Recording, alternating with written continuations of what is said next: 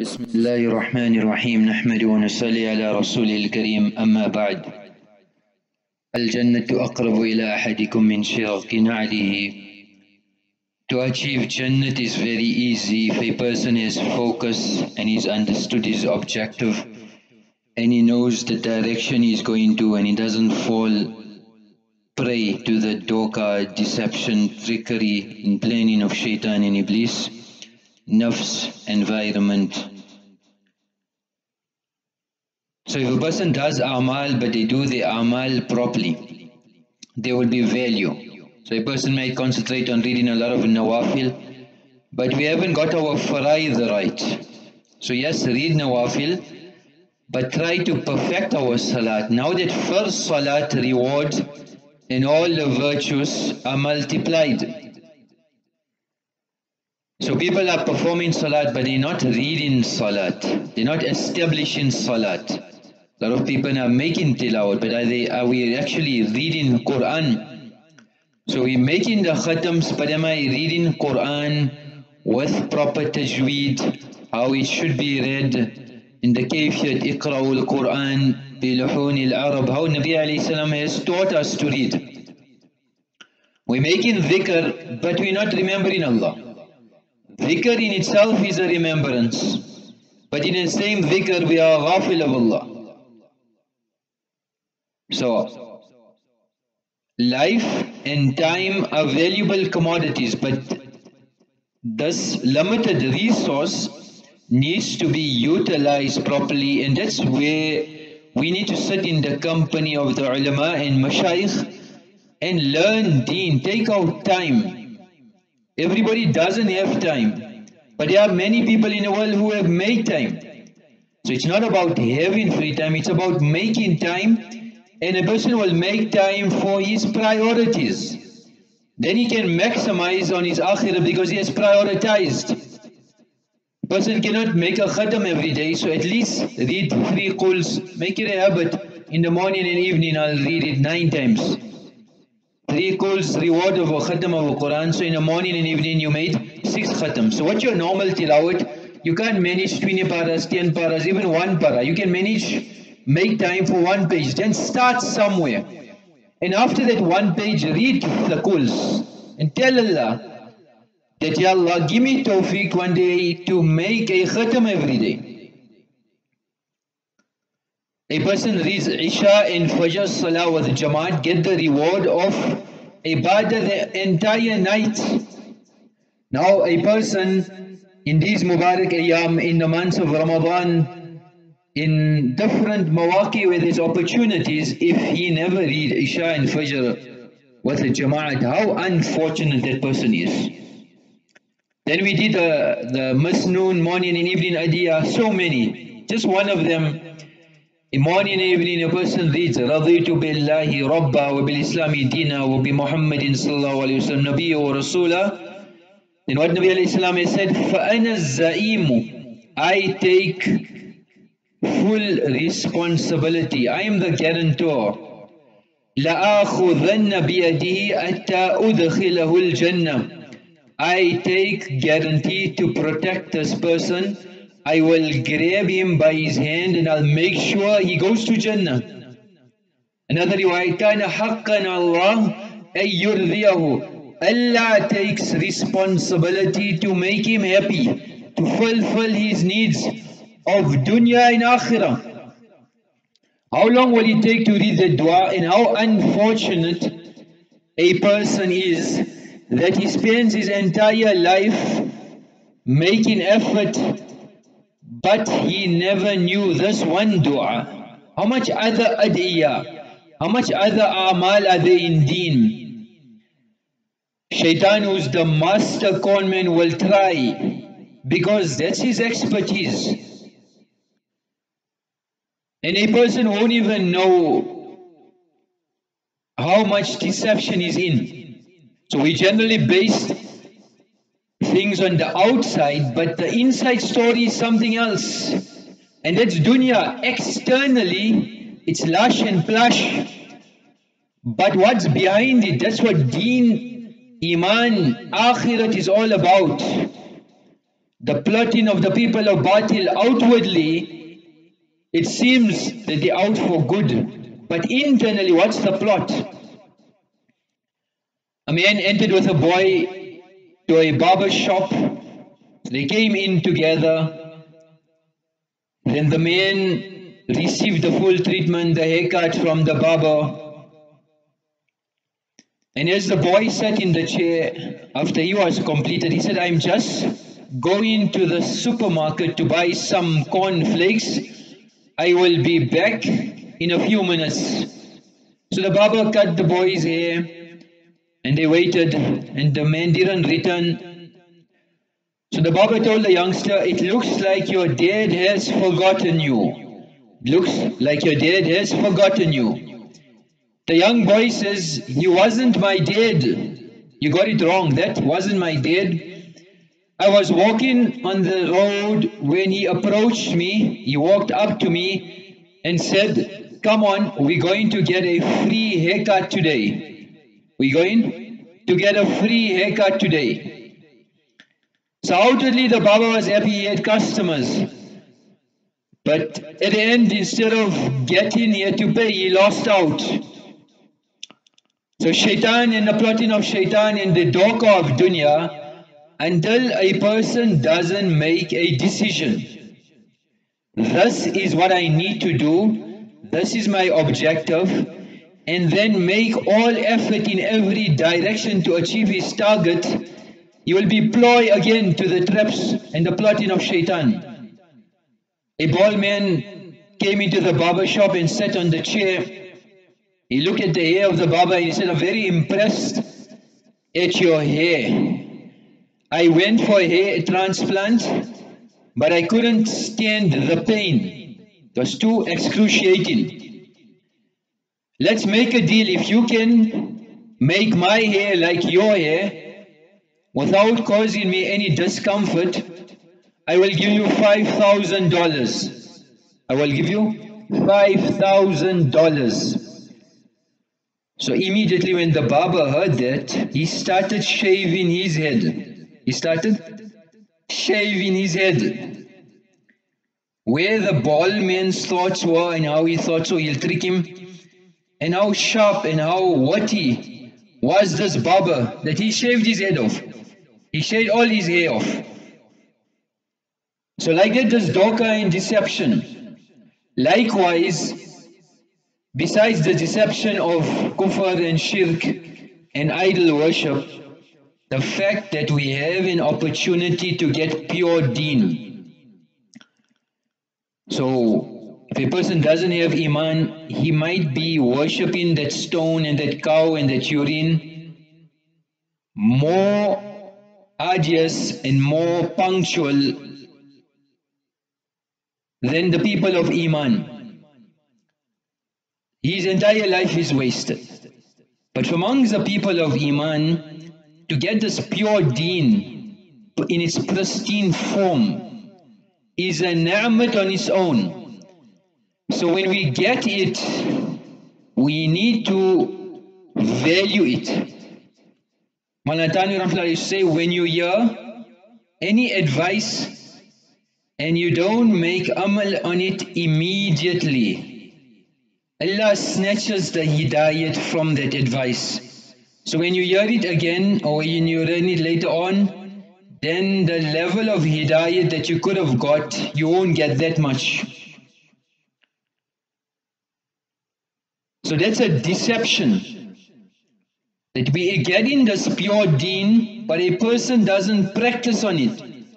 Maulana Ilyas used to say, I fear the time when tabligh will be bayanat and bayanat will be tabligh.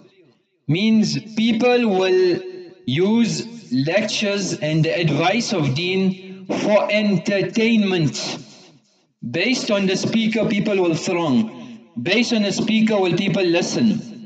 They're not looking at what is being said, but they are looking at who is saying it. So then, in his words, he say, Kan ka ayyashe. These are people that are just looking for merrymaking and enjoyment for their ears. They just want to satisfy themselves and entertain themselves. So eventually, deen itself, that medium where we can get hidayat and we can secure our akhirat and we can procure our dunya, a person loses out.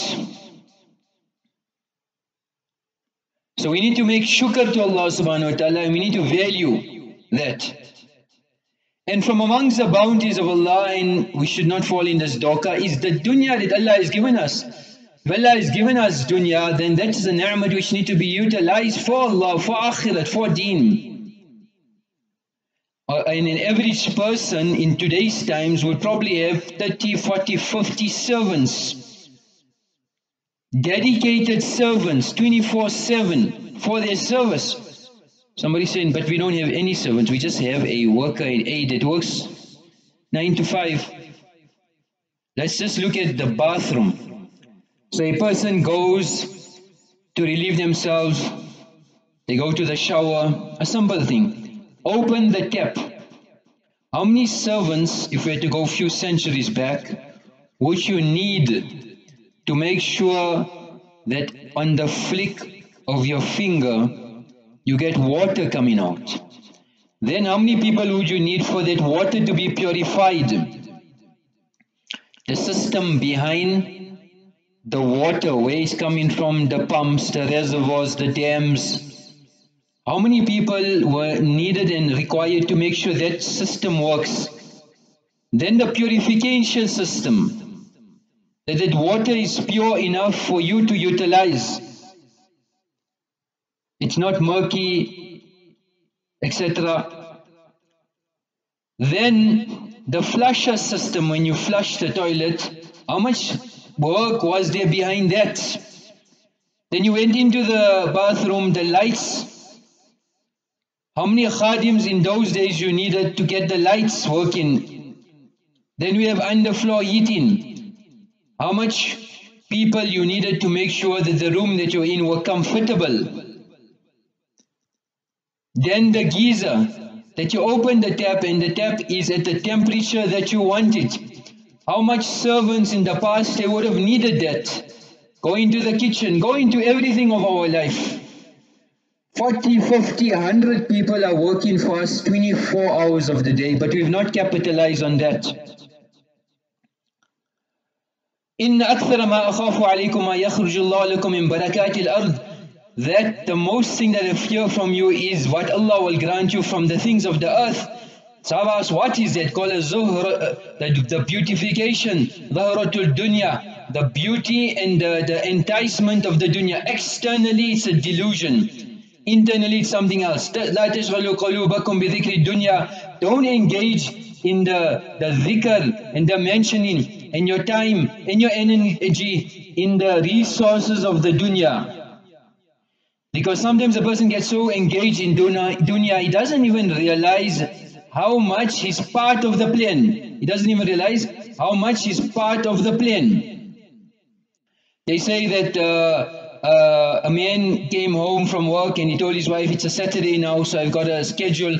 I'm going for golf with my friends. So she said, no problem. But remember, 4 p.m. we've got an appointment. You needed to take me for shopping. So husband said, done deal. I know I'll be finished by that time. And he goes. And 5 p.m. the wife is restless. 6 p.m., 7, 8.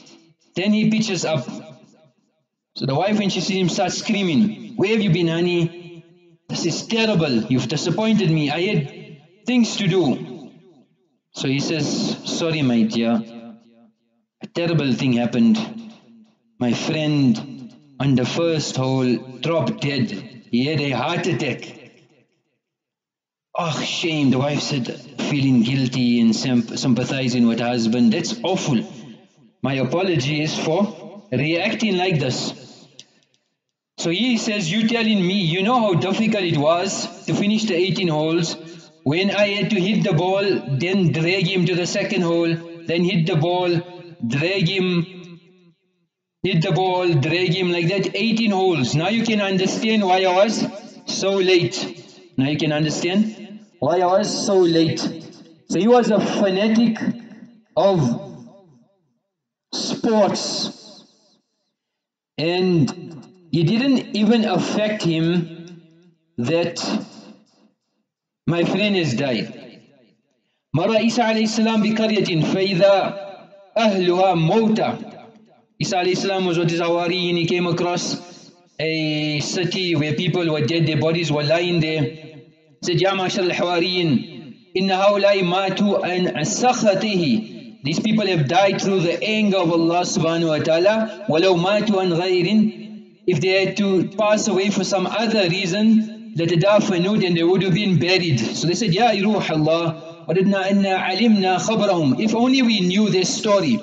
فَسَأَلَ رَبَّهُ فَأَوْهَى اللَّهُ إِلَيْهِ. So he made dua to Allah subhanahu wa ta'ala. So Allah sent wahi to Isa alayhi salam that when the night will come, they will answer your questions.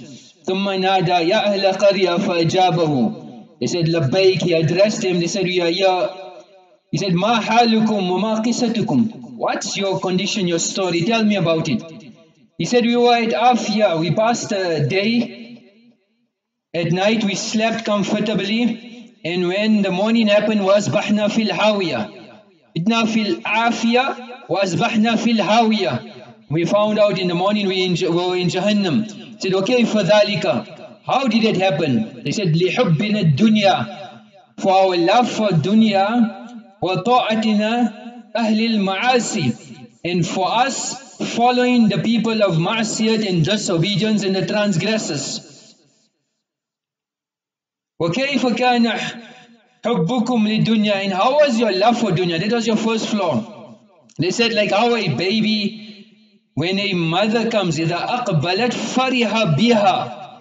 And the child sees the mother, how happy the child gets. وَإِذَا أَدْبَرَتْ بَكَى وَهَزَنَ عَلَيْهَا. And when this mother leaves, the child cries and is grieved. Like that also, when dunya came, we were happy, we celebrated, we forgot Allah. When dunya left us, we cried, we forgot Allah even more. We forgot Allah even more. So the ulama say that's a sign of iman and love of dunya. When deen comes, do we get happy or sad? And when deen leaves us, are we happy or sad? When dunya comes, are we happy or sad? And when dunya leaves us, are we happy or sad? A man came home and he seen the grandfather very grieved and sad and sorry, and he normally is playing with the children. He was sulky and not playing with the children. So he asked him, oh dad, what's wrong? I see you normally play with the children today, you don't look in the mood. He said, no, I went to the doctor. He took out from his pocket the medicine prescription and he threw it to him and he said, read the label. That's the reason. So the man read the label. On it was written, take 2 pills morning and evening after meals. Keep away from the children. Keep away from the children. So the instructions of Allah and His Rasul, if a person doesn't get it right, then he will never get it right. Now's the opportunity. Let us see how we don't get caught in the trap of dunya.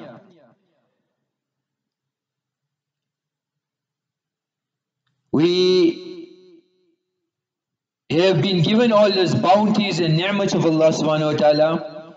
Let us see. Then Isa alayhi salam said, فَمَا بَالُ أَصْحَابِكَ. What's the condition of your people, your friends, your family? They're not answering. He said, بِلِجَامٍ مِّن نَارٍ. They are harnessed and procured by flames of fire.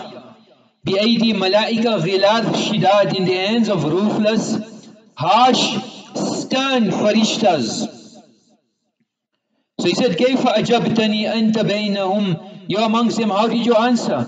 He said, كُنْتُ فِيهِمْ وَلَمْ أَكُمْ مِنْهُمْ. I was staying amongst them, but I never perpetrated the guna that they did. فَلَمَّا نَزَلَ بِهِمُ الْعَذَابِ أَصَابَنِي مَعَهُمْ. But when adhab came, I was counted amongst them. And I am now ala shafiri Jahannam, on the bridge of Jahannam. La adri anju minha am ukakpiu fiha. I am thrown in Jahannam. So Isa alayhi salam told his Hawariyin, La aklu khubz al-sha'ir. To eat coarse barley with salt and wearing coarse clothing. وَالنَّوْمَ عَلَى الْمَزَابِلِ, and sleeping even in a garbage dump, location, in a garbage dump. Kathir, this is a lot. Thus is a lot. Ma'afiyat dunya wal akhirat. Allah is giving you afiyah in dunya and akhirat. This is a great bounty. May Allah subhanahu wa ta'ala give us tawfiq of realizing the haqiqat of the shortness of this life and preparing for akhirat. Amal for today is to read Kul Ya'il Kafirun and then go sleep. فَإِنَّهَا بَرَاءَةٌ مِنَ الشِّرْكِ. A person will be protected from shirk. وَآخِرُ دَعْوَانَا أَنِ الْحَمْدُ لِلَّهِ رَبِّ الْعَالَمِينَ.